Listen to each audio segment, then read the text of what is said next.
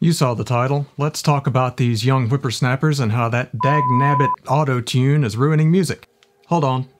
Not that kind of video. I think there's some other people who have that sort of thing covered. I actually really like music technology and find it really inspiring, but it hasn't always been that way. Now maybe this is something you can relate to. You make a 4-bar loop or a sequence that you really like, and you think, that's really cool. I want to make something out of this. And then you sit there and you just listen to it over and over with really no idea where to go from there. I've certainly been there, but oddly enough, only fairly recently, after I started making electronic music with more modern technology. Before that, I was fully immersed in the world of classical piano, which I had been studying since the age of 8, went on to get a couple of degrees in it, and even had the opportunity to study composition in my master's degree.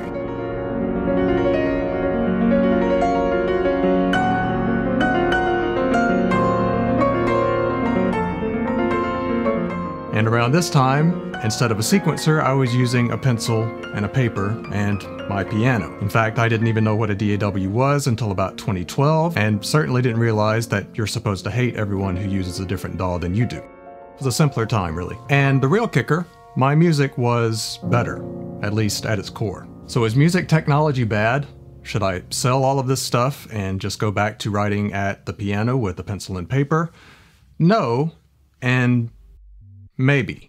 Is music technology a tool or a crutch? I've heard people argue from both sides of the equation, and it's an almost impossible thing to answer because the choice is really up to you. It's up to me. It's up to the individual using it. A sequence or a loop can inspire a larger idea that you can flesh out. It can be the source of your inspiration. Ultimately, as composers, it's our job to take that fragment of an idea and develop that into something larger. And to do that, we need at least a basic understanding of form and structure and how to create variations and contrasting themes of an idea. Oh, hi.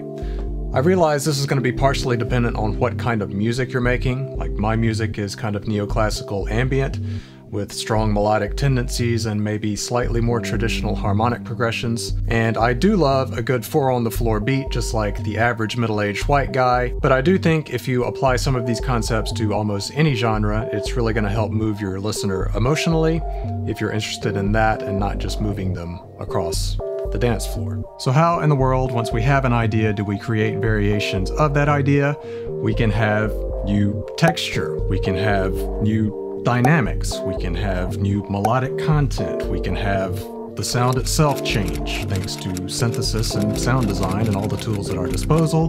We can have, okay, I think I see the problem. It's not writer's block or lack of ideas, it's overwhelm at having too many options. And since the world of music today is basically limitless in the amount of things that we can create and the tools that we have to do it, you're gonna have to place some limitations on yourself. And you've probably heard that, but I'm going to try to give you some more practical examples. Maybe a lot of us got into music because we hate the idea of anyone placing rules upon us. We want to be rebels and not have any limitations whatsoever.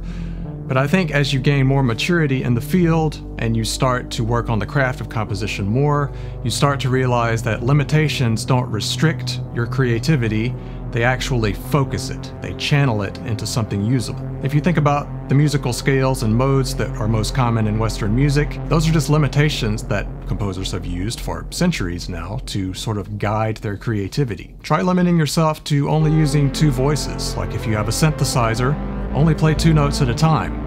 And what you'll find is that those 2 parts have to be much, much stronger and more independent than if you were just adding notes wherever you felt like it. Limit the rhythmic motion and only put faster rhythmic movement in places where you want to emphasize the melody, because our ear is going to be naturally drawn to those moments. And by knowing when not to move, you know where to place that emphasis. Now, these limitations seem very simple to implement, and in a way they are, and they will make your life easier in that you will have less overwhelm, but it will also make your life more difficult in the fact that your ideas will have to be stronger and be able to stand on their own. But if you take the time, for instance, to craft a well-designed melody, then when you start to build off of that foundation, you'll find that the whole thing comes to life in a much more satisfying way. The devil really is in the details, I suppose.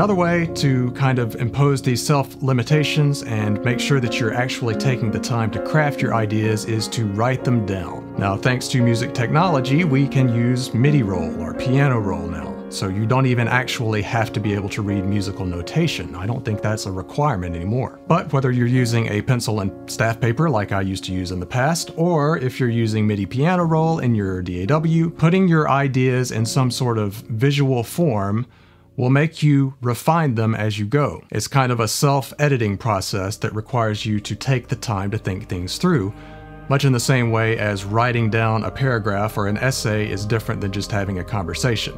You choose every word much more meticulously, and you can really articulate what you're going to say. As you continue to go through this careful planning process that is music composition, you'll find that you intuitively can start to do some of these things in a sort of almost automatic way. That's where improvisation comes in. You might start improvising an idea on whatever instrument you play, and you'll find that those improvisations have more intention than kind of the random meanderings that you did before. Now, I've developed sort of a bad habit over the last 10 years or so that I've been making and releasing my own recorded music of just recording an improvisation, not taking that as an opportunity to refine an idea in the compositional process, but just putting it out there.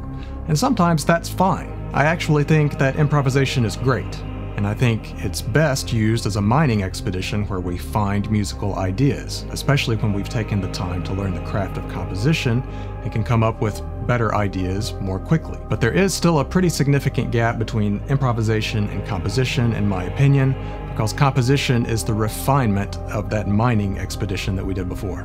Really going all in with the mineral analogy here. The issue with improvisation is we tend to revisit all of the same places that we've been before on our particular instrument, because part of playing any instrument is muscle memory. So once again, we could think of improvisation as just having a conversation with your friend. You're going to use words that you've used before, and composition, once again, as writing down an essay or something where you're choosing every word carefully.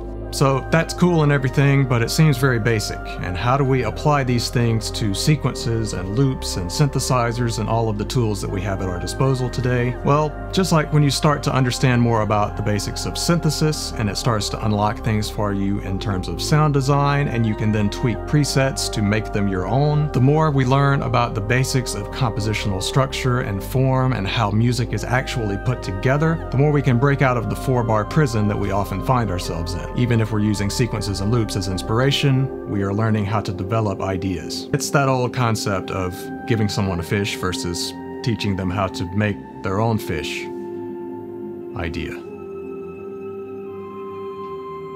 Me again. I think to put this simply in terms that relate to sequences and loops and music production, stop thinking of your loops as the end game or as a finished thought.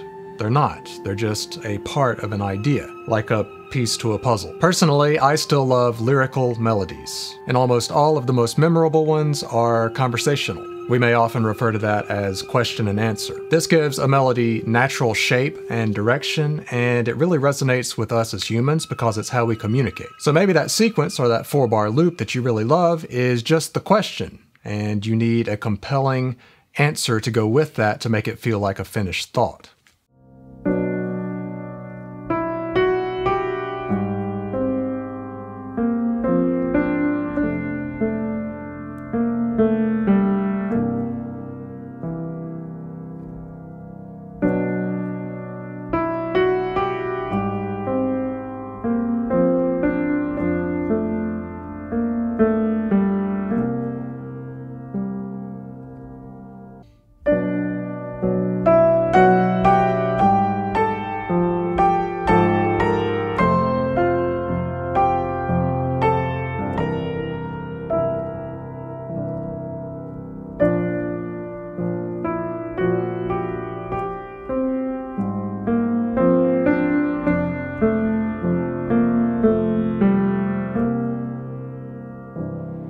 Even the most complex music written by the greatest masters of all time is just a series of little building blocks that they've taken and developed and switched around and moved around. They've tried different things, but you have to have really strong building blocks to begin with, and that's really the point of this video. You may have noticed that I didn't once talk about the circle of fifths, or how this one chord will change your life forever. And that's because composition and music theory not the same thing, even though you will see a lot of videos that confuse the two. Let's say that you asked an author that you really admire how they go about creating and crafting an idea and a narrative that holds your attention all the way through and has a satisfying yet unpredictable conclusion. And then they proceed to explain the difference between an adjective and an adverb. That's nice, but that's not really what you asked, is it? I'm not saying theory won't make your life easier. Just like it helps to know the basics of grammar in whatever language you're writing, it is helpful to know a little bit about musical grammar, and that's what music theory is. But theory is analytical. It's not creative per se. So I think you can actually learn more, just like using the author analogy again, by reading and seeing how stories are put together and how they advance ideas and pace a story. And then, of course, actually trying and failing repeatedly at writing yourself until you get better. I've found lately, for me, what is working best is to use improvisation to get the initial ideas out of my brain and onto a piece of paper, where I can then refine them and swap things around using form and structure and develop my ideas. You could do the same thing by just recording sections, and then you could swap them around in your DAW if you don't read music. And in this way, we can try different things. We can experiment, we can fail, we can get a little better each time until we have an iteration that we're really proud of. And we've broken out of just sitting there listening to the same 4-bar sequence over and over and over. I did put together a free ebook that actually goes into a little bit more detail about the things that I've discussed in this video. I have examples both of musical notation as well as MIDI roll, so that if you just read MIDI roll, you should feel pretty comfortable there. It's totally free. The only thing I ask for is your email address so that I can send you updates when I have more materials available, and you can hear all of the news about that as quickly as I can get it out without having to worry about going through an algorithm. If you got anything out of this video, you can give it a like. If you want to see more stuff like this, or more stuff that's more in-depth about music technology and how I use it, you can subscribe to this channel. I'd love to do more stuff on composition, as that is really more of my wheelhouse. I've just never talked about it so much on this channel before. So if you did enjoy this video, leave me a comment and let me know, or let me know what you would like to hear more of, and I will see you next time.